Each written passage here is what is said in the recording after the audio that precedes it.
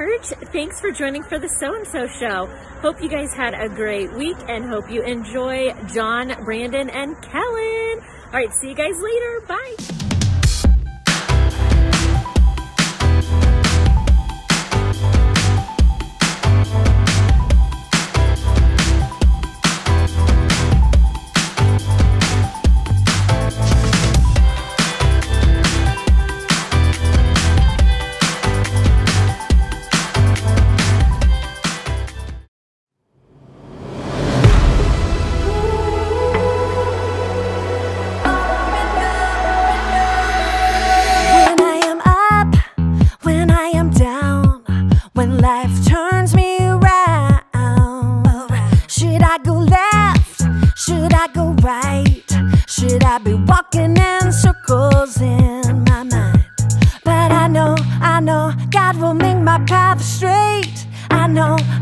I'm gonna shout and praise. My God can be trusted over and over and over again. My God can be trusted over and over and over again. Over and over and over again.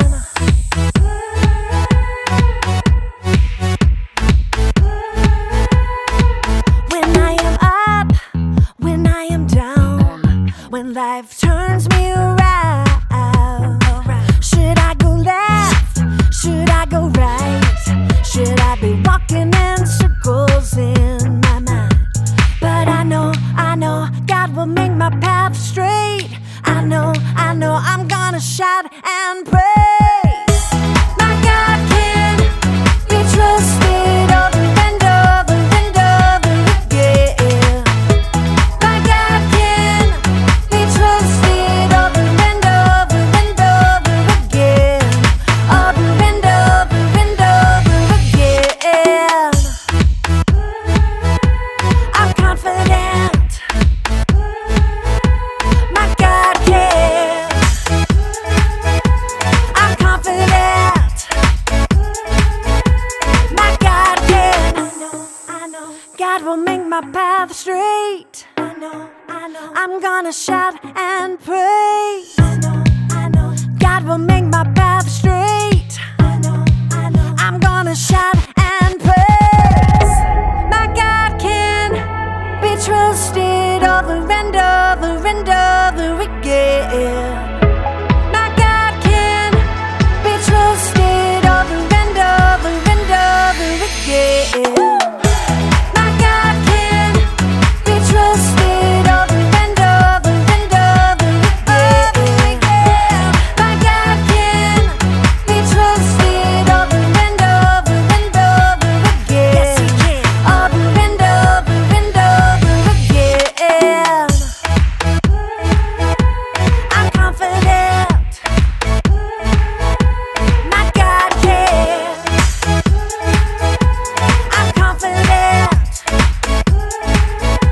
My God can. Over and over and over I can trust Him. Over and over and over again.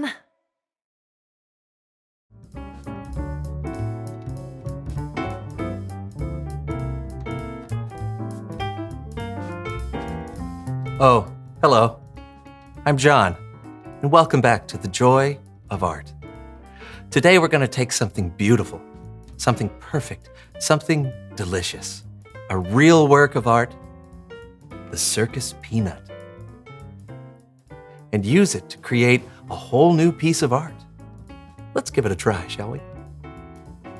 Just look at these happy little circus peanuts. They're all saying, "Hey, come to the circus. It's an amazing place. There's a person here who can wrestle squirrels and another who can shoot fire out their ears." Isn't that wonderful? Now what we're going to do is just get them a little sticky. Just like that. Isn't that nice? It tastes like delicious fake orange. Yummy. Once it's sticky, place it anywhere on the canvas. Let the circus peanut tell you where it wants to go. Happy There we go. Oh, perfect. Just like that. Now continue the process. This is gonna be fun. Circus peanut.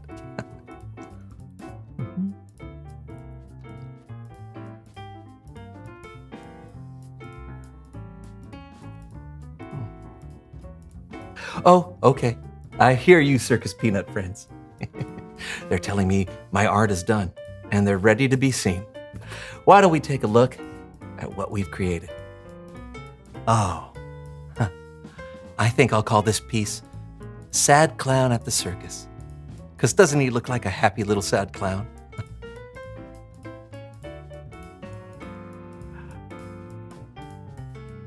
I love it when the art comes to life like that.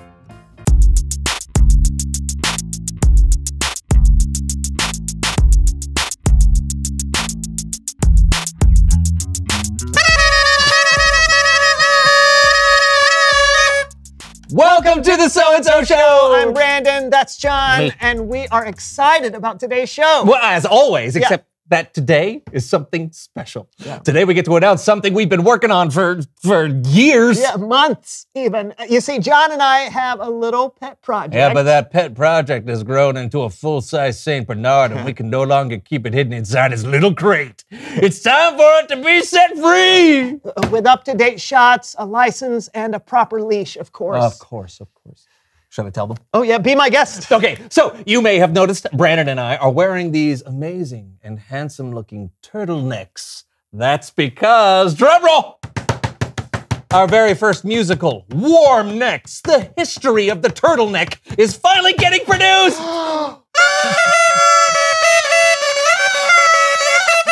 You heard him right. John and I have been working tirelessly on bringing the amazing and fascinating history of the turtleneck to musical life. Yeah, let's give them a little taste. Oh, you think so? I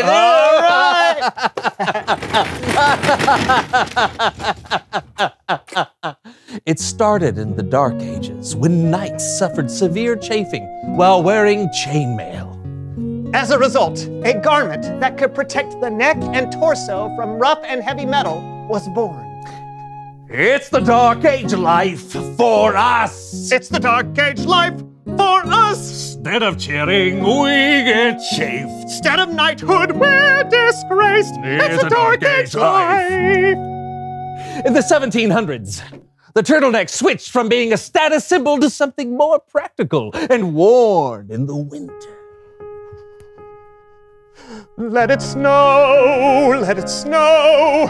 This turtleneck can grow. Then, in the 1800s, the fashion moved into the sports world, where the first football uniforms were not V-necks, but the illustrious turtleneck. We don't talk about V-necks, necks. We don't talk about V-necks.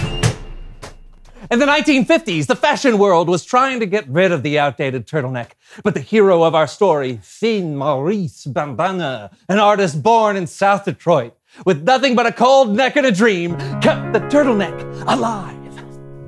I am not throwing away my shirt. I am not throwing away my shirt. Even though it may look silly, keeps my neck from being chilly. And I'm not throwing away my shirt!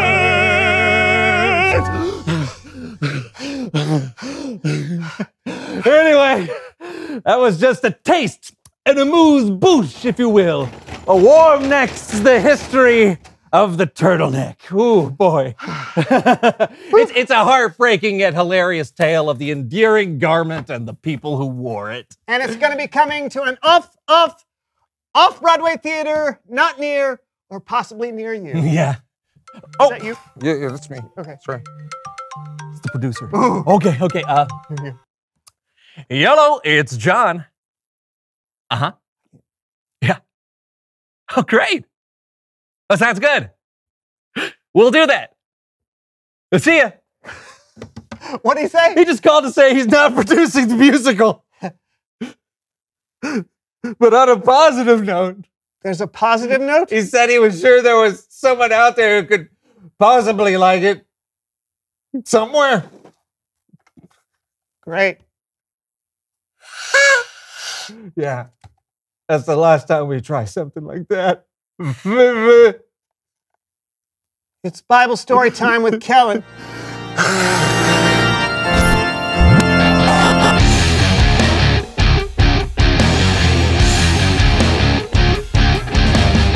Hey guys! Man, it was tough to hear about your turtleneck musical. I really thought you had something there. Yeah, we did too. Yeah, pretty disappointed. Thanks for bringing it up again.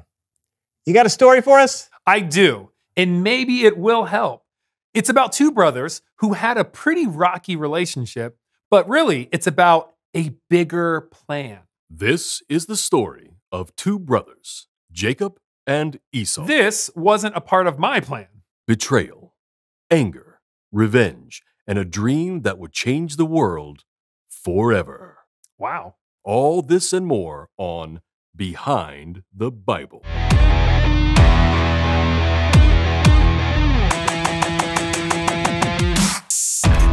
Jacob and Esau were the two sons of Isaac and Rebekah. Though they were twins, they were very different. Esau loved hunting and being outside, while Jacob enjoyed cooking and being indoors. I think I should point out here that Esau was just a little bit older than Jacob. And at that time, being the firstborn son in the family was a big deal. It was a big deal. Yeah, I know. I just... Just like narrating stories is a big deal to me, by myself, without interruption. Oh. Carry on.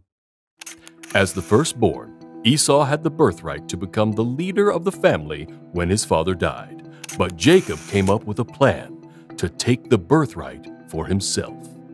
This is going to make me sound kind of sneaky, but hey, I saw an opportunity and I took it. You see, I was making this red lentil stew one day when Esau came in from outside and he was hungry. Yeah, I was hungry. Hadn't eaten for, I don't know, hours. Felt like days.